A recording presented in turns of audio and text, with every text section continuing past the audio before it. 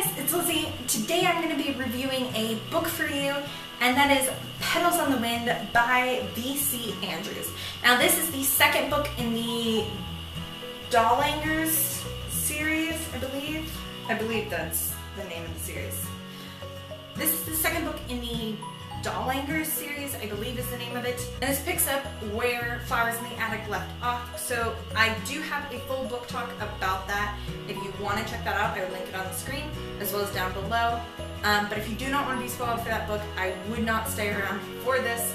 But I will let you know that I gave this book 2.5 out of 5 stars and won't be continuing the series. So there's that, if you would like to know.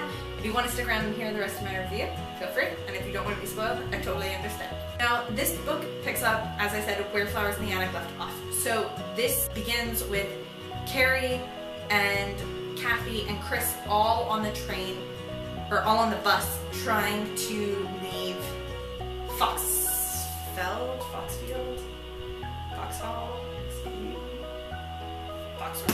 So they're all trying to leave Foxworth Hall. They're trying to escape since they figured out that their mom was trying to poison them.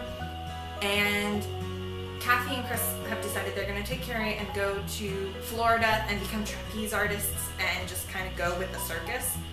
But Carrie starts getting really sick from all the arsenic, and so a lady on the bus tells them to come with her and she'll take them to her doctor's son,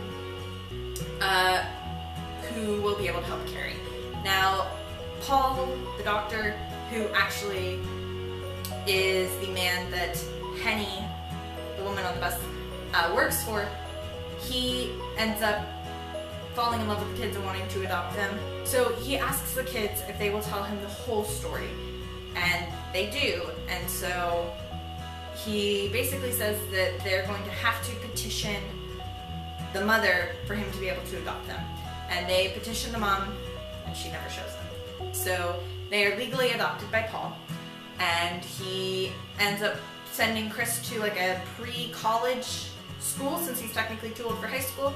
He puts Kathy into high school, and he sends Carrie to a boarding school where they said that they're going to help her since she's smaller than most children and she's a little bit disproportionate because of the lack of sunshine and fresh air and all of that when she was getting older. So you start to follow their stories, but there are so many after that point. You see Kathy trying to become a ballerina, and you see Chris going to college, and you see all the after effects that it's having on Carrie. And there's like 10 years in this one book. So there's so many stories that happen that you kind of just get a little confused and a little lost. And there were points where I was still thinking Kathy was like 17, and I found out that she was 25. And it just got very abridged, it felt like.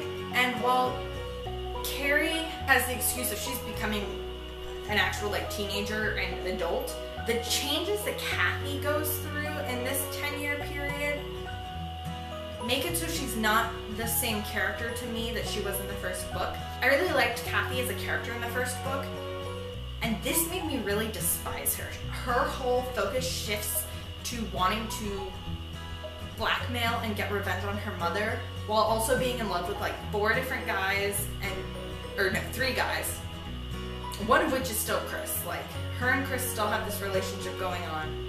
She also starts having a relationship with Paul, and then there's this other character, Julian, that gets introduced, who she has this relationship, and Kathy just gets so wrapped up in whatever's happening in that moment.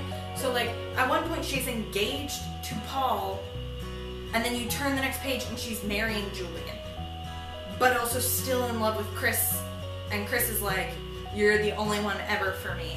And so it just got very confusing very fast and just lacked the story that I liked in the first one. So it didn't make me enjoy the book as much as I did Flowers in the Attic. And when I finished, or when I was actually probably like halfway through, I was just like, I just want this to be done. The other thing that I really didn't like was it was broken up into parts, but within each part there's just bolded like titles on some of the pages, but they're not like always at the top or always on one side. It's just like randomly bolded, and that's supposed to be a new chapter. And I would have rather just had actual chapters instead of like having 2 pages of story and then a new bolded title and being like, okay, this is a different point. So because of all of that, I've decided I'm not going to continue with the rest of the series. I do have the other 3 books, which are If There Be Thorns, Seeds of Yesterday, and then the technical prequel, Garden of Shadows. And I'm just not going to pick up any of them because I have other books I want to read and better things I'd rather spend my time on than pushing myself through 3 books that I don't feel the need or want to read anymore. So I thought this was going to be a series that I was going to fly through and I was going to really like. And I liked the first one. I gave it 4 out of 5 stars. But with only giving this one a 2.5 out of 5 stars, it doesn't make me want to pick up the next one. So I won't be. But if you have read Flowers in the Attic, Petals on the Wind, or any of the other 3, and you want to let me know what you thought of them down in the comments, I would love to hear your thoughts. If you like this video, make sure to click that thumbs up button because it lets me know you enjoyed it. And if you would like to see other videos that I put up or the other books that I choose to read in the future, by clicking that subscribe button, you'll get all 5 videos I upload a week, usually one Monday through Friday, and they will all be in your subscription box, and then I'll talk to you in my next video. Bye!